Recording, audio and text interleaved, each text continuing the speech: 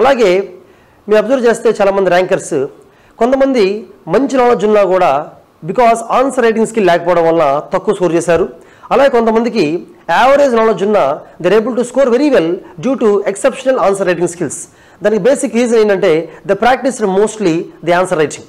So ఇప్పుడు I will be discussing some few tips of answer writing. First thing, ఏ ఆన్సర్లో అయినా కూడా you have to focus on introduction.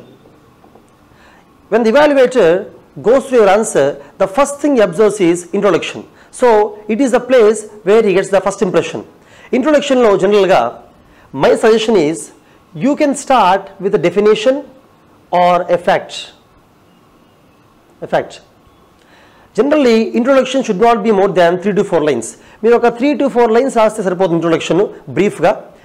ఒకవేళ క్వశ్చన్లో కానీ ఏదైనా important terms, difficult terms, main conceptual terms కానీ ఉంటే వాటిని డిఫైన్ చేస్తే ఇంట్రొడక్షన్లో it will give a good impression. For example, discuss the challenges in implementation of GST అనే క్వశ్చన్ ఇచ్చారనుకోండి.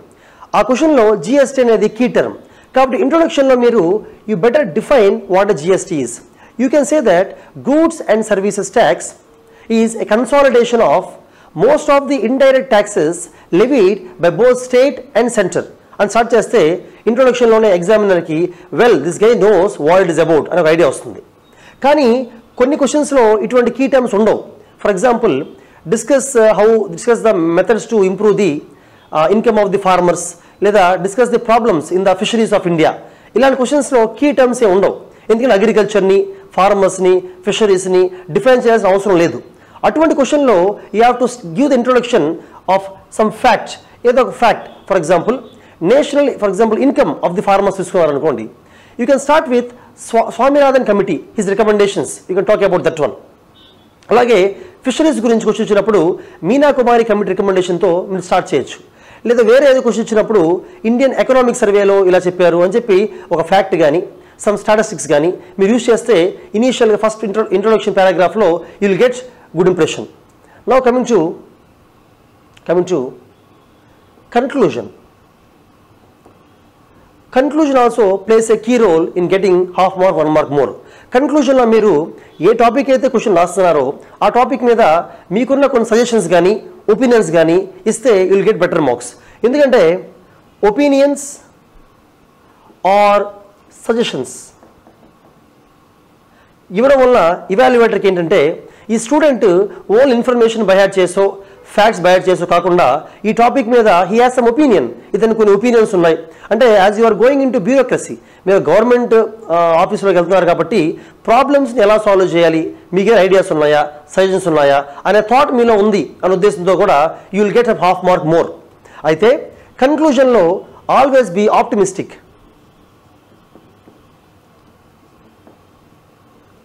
Means you have to show that అంటే అంతా బాగానే ఉంది, ఏ ప్రాబ్లమ్స్ ఉన్నా మనం సాల్వ్ చేయొచ్చు, we can take it forward అని ఆప్టిమిస్టిక్గా ఉండాలి. కానీ ఇదంతా బాగలేదు, చాలా ఛాలెంజెస్ ఉన్నాయి, సరిగ్గా జరగట్లేదు అనే విధంగా చూపించడం మంచిది కాదు ఎగ్జామినేషన్స్లో.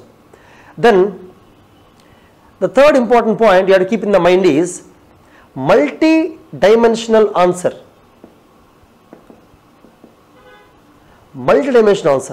మీ ఆన్సర్ మల్టీ డైమెన్షనల్గా ఉండాలి. ఫర్ ఎగ్జాంపుల్, వాళ్ళు ఇచ్చిన క్వశ్చన్ ఎకానమీలో ఇచ్చినా కూడా మీరు ఎకనామిక్స్తో పాటు కొంత పాలిటీ, కొంత జాగ్రఫీ, కొంత హిస్టరీ, కొన్ని పాయింట్స్ రాయగలగాలి. అలాగే ఎన్వైరన్మెంట్ క్వశ్చన్లో కూడా సమ్ జాగ్రఫీ, హిస్టరీ, పాలిటీ ఇటువంటి రాయగలగాలి. సో ఫర్ ఎగ్జాంపుల్ సింపుల్గా చెప్పాలంటే యూ టేక్ అగ్రికల్చర్ మీద ఏదైనా క్వశ్చన్ ఇచ్చినప్పుడు అగ్రికల్చర్లో మీరు జాగ్రఫికల్ యాంగిల్ ఒక 2-3 లైన్స్ రాయొచ్చు. ఫర్ ఎగ్జాంపుల్, ఇండియాలో డిఫరెంట్ స్టేట్స్లో క్లైమేట్ వేరియేషన్ వల్ల, సాయిల్ డిఫరెన్స్ వల్ల, గ్రౌండ్ వాటర్ అవైలబిలిటీ వల్ల, రైన్ఫాల్ ప్యాటర్న్ వల్ల అగ్రికల్చర్ ఎలా చేంజ్ అవుతుంది, రైన్ఫాల్ తక్కువ ఉన్న స్టేట్స్లో డ్రై ఫార్మింగ్ ఎలా ఎంకరేజ్ చేయాలి, గ్రౌండ్ వాటర్ లేని స్టేట్స్లో ఎలా మీరు మైక్రో ఇరిగేషన్ ఎంకరేజ్ చేయొచ్చు, ఇలాగా కొన్ని జాగ్రఫీ పాయింట్స్ రాస్తే మంచిది. అలాగే హిస్టారికల్ పాయింట్స్ అంటే 1965లో గ్రీన్ రెవల్యూషన్ టైంలో ఎలాగ ఇండియాలో ఓన్లీ కొన్ని స్టేట్స్ మాత్రమే అగ్రికల్చర్లో బాగా స్ట్రాంగ్ అయ్యాయి, పంజాబ్, హర్యానా ఎక్సెట్రా, రిమైనింగ్ స్టేట్స్ని మనం ఎలా ఇంప్రూవ్ చేయొచ్చు అగ్రికల్చర్లో, ఇలాగా యూ హ్యావ్ డిస్కస్. అలాగే అగ్రికల్చర్లో ఎకనామిక్స్ ఆస్పెక్ట్ అంటే ఎలాగా some states have given better MSP, minimum support price కానీ, ఎక్స్పోర్ట్ సబ్సిడీ కానీ, ఆగ్రో ప్రాసెసింగ్ యూనిట్స్ కానీ, లేదా సాయిల్ కన్జర్వేషన్ మెజర్స్ కానీ లేదా రెయిన్ వాటర్ హార్వెస్టింగ్ మెథడ్స్ కానీ అండ్ కొన్ని స్టేట్స్ ఎలా ఫాలో అయ్యి for example maybe good rural infrastructure ఉండడం వల్ల కోల్డ్ స్టోరేజెస్ ఉండడం వల్ల ఎలా ఫార్మ్ హెల్ప్ అవుతుంది అని ఎకనామిక్స్ పాయింట్స్ కొన్ని రాయగలగాలి. అలాగా for example environmental, for example అగ్రికల్చర్లో excessive fertilisers వాడడం వల్ల మోర్ పెస్టిసైడ్స్ వాడడం వల్ల ఎలా సాయిల్ పాడవుతుంది, అలాగే స్టబ్బులు బర్నింగ్ చేయడం వల్ల ఎలా ఎయిర్ పొల్యూషన్ క్రియేట్ అవుతుంది అనే డైమెన్షన్స్. అలాగే అగ్రికల్చర్ అనే కాదు ఏ టాపిక్ ఇచ్చినా కూడా మల్టీ డైమెన్షనల్ డిఫరెంట్ సబ్జెక్ట్స్ నుంచి పాయింట్స్ తీసుకొచ్చి రాస్తే evaluator will be impressed. Also ఈ మెథడ్ వల్ల మీరు ఆ ఆన్సర్లో ఎక్కువ పాయింట్స్ జనరేట్ చేయగలుగుతారు. So now the another important aspect which you have to keep in the mind to score more in the APPSC Group 1 Mains is maps. You should be able to draw maps for most of the questions. జనరల్గా జాగ్రఫీలోనే maps గీయాలి అనుకుంటారు, కానీ map అనేది హిస్టరీలో గీయచ్చు, ఎకనామిక్స్లో గీయచ్చు, different GS 2, 3, 4 essay ఎక్కడైనా maps గీయచ్చు.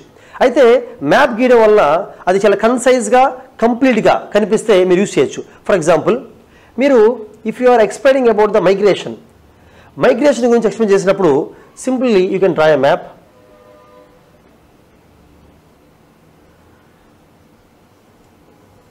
Map గీసి ఎలాగా for example migration అనేది some northern states UP Bihar నుంచి పంజాబ్ హర్యానా వైపు గ్రీన్ రెవల్యూషన్ టైప్లో అగ్రికల్చర్ లేబర్ ఎలా మైగ్రేట్ అయ్యారు, అలాగే తమిళనాడు, మహారాష్ట్ర, కర్ణాటక ఇలాంటి స్టేట్స్లో ఇన్ఫ్రాస్ట్రక్చర్ బాగా డెవలప్ అవ్వడం వలన కన్స్ట్రక్షన్ లేబర్ ఒరిస్సా నుంచి జార్ఖండ్ నుంచి ఎలా మైగ్రేట్ అవుతున్నారు, అలాగే బెంగళూరు, చెన్నై, హైదరాబాద్ ఇలాంటి ప్లేసెస్ సాఫ్ట్వేర్ సర్వీస్ సెక్టార్లో బాగా డెవలప్ అవ్వడం వలన ఆల్ స్టేట్స్ నుంచి అక్కడ పీపుల్ ఎలా మూవ్ అవుతున్నారు. అలాగే వేరే కంట్రీస్ ఫర్ ఎగ్జాంపుల్ నైబరింగ్ కంట్రీస్లో ఉన్న మియన్మార్లో రఖైన్ నుంచి, పాకిస్తాన్ నుంచి, ఈవెన్ శ్రీలంక నుంచి తమిళియన్స్ రెఫ్యూజీస్లో ఎలా మైగ్రేట్ అవుతున్నారు అని చెప్పి యారోస్ పెట్టి ఆ యారోస్ పైన మీరు జస్ట్ ఆ మైగ్రేషన్ రీజన్ రాయడం వల్ల ఏమవుతుందంటే you will get more marks. అదేవిధంగా ఫర్ ఎగ్జాంపుల్ ఎకనామిక్స్లో ఒకవేళ the question is about the maybe industrial development of India map గీసి ఇండస్ట్రీస్ జార్ఖండ్ ఏరియాస్ ఇండస్ట్రీస్ అవ్వచ్చు, తమిళనాడు ఈ మహారాష్ట్రలో సర్వీస్ సెక్టర్ అవ్వచ్చు, లేదా అగ్రికల్చర్ హర్యానాలో ఆగ్రో ప్రాసెసింగ్ ఇండస్ట్రీస్ అవ్వచ్చు.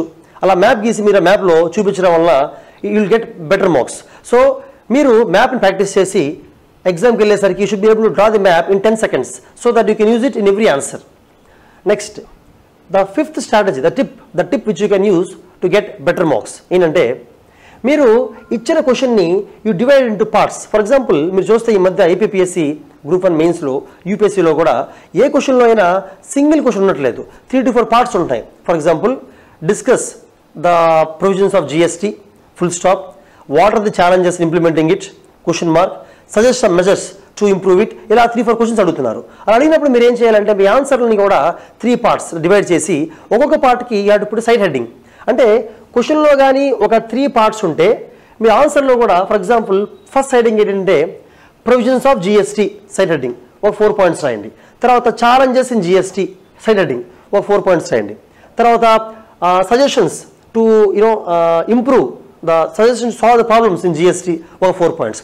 అలా పెట్టడం వల్ల ఇవాల్యుయేటర్కి ఏంటంటే ఓకే క్వశ్చన్లో ఉన్న అన్ని పార్ట్స్ని హీ హ్యాస్ అడ్రస్డ్ అని ఈజీ కనిపిస్తూ ఉంటుంది. సో సైడ్ హెడ్డింగ్ పెట్టి అండర్లైన్ చేయడం వల్ల you will get fetch better marks, more marks. So next ఇంకో స్ట్రాటజీ మీరు ఏం చేయొచ్చు అంటే ఫ్లో చార్ట్స్ అనేవి 2 రకాలుగా యూజ్ అవుతాయి. ఒకటేంటంటే ఫ్లో చార్ట్ గీయడం వల్ల ఎగ్జామినర్కి మీ చెప్పాలనుకున్న పాయింట్స్ అన్ని ఒక సింగిల్ డయాగ్రామ్లో కనిపించడం వల్ల will give you more marks, అదొకటి. సెకండ్ థింగ్ తక్కువ స్పేస్లో ఎక్కువ పాయింట్స్ని మీరు రాసే కెపాసిటీ ఫ్లో చార్ట్స్ ద్వారా మీరు క్రియేట్ చేసుకోవచ్చు. For example industrial revolution, what are the impacts of the industrial revolution అడిగినప్పుడు మీరు ఇండస్ట్రియల్ రెవల్యూషన్కి జస్ట్ 2 lines గీసి పాజిటివ్ ఆస్పెక్ట్స్ నెగిటివ్ ఆస్పెక్ట్స్ అని పెట్టి ఆ positive ఆస్పెక్ట్స్లో creation of employment, economic development of the nation, reduction in the cost of the goods because of bulk production of goods cost తగ్గుతుంది, infrastructure ఆ కంట్రీలో infrastructure ఎక్కువ improve అవుతుంది, ఇవన్నీ పాజిటివ్ ఆస్పెక్ట్స్. అలాగే నెగిటివ్ ఆస్పెక్ట్స్లో ఎన్వైర్న్మెంట్, ఇండస్ట్రీస్ వల్ల water pollution, air pollution బాగా పెరుగుతుంది, నాయిస్ పొల్యూషన్ పెరుగుతున్నాయి, ఇండస్ట్రీస్ వల్ల అగ్రికల్చరల్ ల్యాండ్ ఏదైతుందో అది తగ్గుతుంది, ఇండస్ట్రీస్ వల్ల పీపుల్ ఆర్ గెటింగ్ డిస్ప్లేస్డ్, అలాగే లేబర్కి conditions of work is not good. ఇలాగా ఒక 3 to 4 రాయడం వల్ల ఒకే డయాగ్రామ్లో you are able to show all aspects of industry evolution. దానిలో evaluator will be impressed and there is a chance of getting more marks. This is another strategy which you have to follow. Even you can draw any other innovative diagrams. And diagrams of, for example, agro processing units లో మీరు supply chain management of agriculture ఉందనుకోండి, ఒక flow chart లాగా from field దగ్గర నుంచి it will go for transportation, ఆ తర్వాత cold storage, అక్కడి నుంచి గ్రేడింగ్, ఆ తర్వాత ప్యాకేజింగ్, ఆ తర్వాత బ్రాండింగ్, అలాగ ఒక యారోస్ పెట్టుకుంటూ వెళ్ళడం వల్ల మొత్తం అన్ని నీట్గా కనిపిస్తూ ఉంటాయి. This is one tip which you can use for improving your marks in mains. అలాగే ఫర్ ఎగ్జాంపుల్ పారాగ్రాఫ్స్. జనరల్గా నేను not only me, any faculty, when they're evaluating the answers of the students, what we observe is ఒక్కొక్క student ఆన్సర్లో కొన్ని problems ఉంటాయి. వాటిని సరి చేసుకుంటే they will get excellent marks. For example కొంతమంది వాళ్ళ ఆన్సర్స్లో చాలా లాంగ్ పారాగ్రాఫ్స్ రాస్తూ ఉంటారు. లాంగ్ పారాగ్రాఫ్స్, ఆల్మోస్ట్ ఒక పారాగ్రాఫ్ 10 lines అలా ఉంటుంది. అలా ఉండడం వల్ల ఇవాల్యుయేటర్కి it will become difficult to read everything, understand everything. ఇలా కాకుండా మీరు you have to right short paragraphs. Each paragraph maybe ఒక 3 lines, ఒక 4 lines రాయడం వల్ల పారాగ్రాఫ్స్ ఒక్కొక్క పారాగ్రాఫ్లో ఒక ఇష్యూ అడ్రస్ చేయండి. ఫర్ ఎగ్జాంపుల్ ఉమెన్ ఎంపవర్మెంట్ ఉందనుకుందాం. ఒక పారాగ్రాఫ్లో ఇటు అయినప్పుడు the social empowerment of women. Social empowerment అంటే బోత్ లిటరసీ, ఎడ్యుకేషన్ అవ్వచ్చు, reduction of the violence, domestic violence, public place harassment, work place తగ్గించడం ఒక పారాగ్రాఫ్. ఇంకో పారాగ్రాఫ్లో political empowerment of women. Political empowerment అంటే చిన్న పారాగ్రాఫ్లో మీరు పంచాయత్ లోకల్ బాడీస్లో రిజర్వేషన్ ఉంది ఉమెన్కి, కానీ లోక్సభ స్టేట్ అసెంబ్లీస్లో రిజర్వేషన్ క్రియేట్ చేయాలి, పొలిటికల్ పార్టిసిపేషన్ పెంచాలి, ఒక small paragraph. Next పారాగ్రాఫ్లో economic empowerment of women. Economic empowerment అంటే you can talk about creating more jobs for women, reservation the jobs for women, లేదా property rights, inheritance rights for women, ఇలాగా. And ఒక్కొక్క పారాగ్రాఫ్లో ఒక్కొక్క different డైమెన్షన్ని mention చేసుకుంటూ వెళ్తే it will be easy for evaluator to correct your paper. అన్నింటిని కలిపేసి ఒకే paper రాయడం వల్ల it will be difficult to understand for evaluator. అలాగే మీరు చూస్తే ఫర్ ఎగ్జాంపుల్ కాన్స్టిట్యూషన్లో ఉన్న ఆర్టికల్స్ని ఏ ఆన్సర్లో యూజ్ చేయొచ్చు. This is one very important tip are strategy I can say. జనరల్గా భారత రాజ్యాంగంలో ఉన్న ఆర్టికల్స్ని మీరు ఏ ఆన్సర్లో అయినా అట్లీస్ట్ 1 or 2 ఆర్టికల్స్ వాడడం వల్ల you will fetch more marks. ఒకవేళ క్వశ్చన్ కానీ హెల్త్ గురించి అయితే ఆర్టికల్ 47 వాడచ్చు. ఆ క్వశ్చన్ గురించి కానీ ఎస్సీ ఎస్టీ ఓబీసీ రిజర్వేషన్ గురించి అయితే ఆర్టికల్ 46 వాడచ్చు. ఆ క్వశ్చన్ కానీ ఉమెన్ గురించి వాళ్ళ డెవలప్మెంట్ గురించి అయితే ఆర్టికల్ 15 వాడచ్చు. అలాగే ఫర్ ఎగ్జాంపుల్ ఆ క్వశ్చన్ అబౌట్ రిలీజియన్ కానీ వాటి గురించి అయితే ఆర్టికల్ 23 నుంచి ఆర్టికల్ 25 నుంచి 28 మధ్యలో వాడచ్చు. అలాగే ఫర్ ఎగ్జాంపుల్ ఎన్వైరన్మెంట్ గురించి అయితే ఆర్టికల్ 48A వాడచ్చు, అగ్రికల్చర్ ఆర్టికల్ 48 వాడచ్చు, వర్క్ గురించి ఆర్టికల్ 41 వాడచ్చు. పర్టికులర్గా ఫండమెంటల్ రైట్స్, డిపిఎస్పి, వీటిలో ఆర్టికల్స్ అన్నింటినీ ఒకసారి మీరు గుర్తుంచుకుంటే వాటిని ఏదో ఒక విధంగా ప్రతి ఆన్సర్లో వాడచ్చు. అలా వాడడం వల్ల evaluator also get impressed that you are using the constitutional provisions or articles in your answers. So that is another strategy I want to tell you. Similarly, if you observe, for example, for better time management, one of the things that you have to follow is generally 15 questions shall be answered in 3 hours. So on average, for every 1 hour, you have to answer 5 questions for every 1 hour. Only if you practice many answers, many exams, you will be able to reach a stage where you can write more points in less time. కాబట్టి మీరు test series రాస్తేనే మీకు time management అనేది వండర్ఫుల్గా వస్తుంది. అలాగే ఒక 15 minutesలో లేదా 10 minutesలో ఒక answer రాయాలంటే మీరు బ్రెయిన్ స్టార్మ్ చేసుకొని మీకు వచ్చిన అన్ని పాయింట్స్లో కల్లా మోస్ట్ ఇంపార్టెంట్ పాయింట్స్తో ఆన్సర్ స్టార్ట్ చేసి మీకున్న వీక్ పాయింట్స్ లాస్ట్లో పెట్టేలా మీకు రావాలంటే you have right more exams. That's why I suggest you that you join a test series. If you join at Sarat Chandra IAS Academy test series, one of the things is while evaluating the papers, we will find the unique strengths in you and also we will find the weaknesses in your answers. మీరు ఎక్కడైతే answer వీక్గా ఉన్నారో కన్క్లూజనా, ఇంట్రొడక్షనా, body of the ఆన్సరా, లేకపోతే ఫ్యాక్ట్సా, current అఫైర్సా, ఏవైతే change చేసుకోవాలో అవి మేము చెప్పగలుగుతాము.